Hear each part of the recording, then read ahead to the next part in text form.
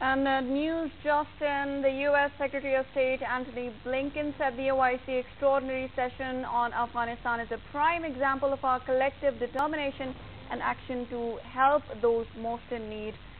This is a news just in for those who joined in PTV World. In a tweet, Antony Blinken says that this is a collective determination and U.S. thanks Pakistan for hosting OIC summit on Afghanistan.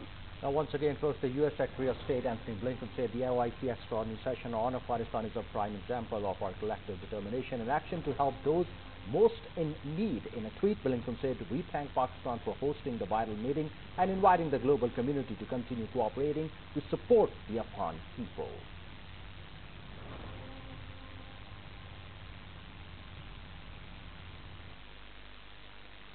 Now, moving on, President Dr. Arif Alvi said fast-growing population is major concern and needs to be controlled in order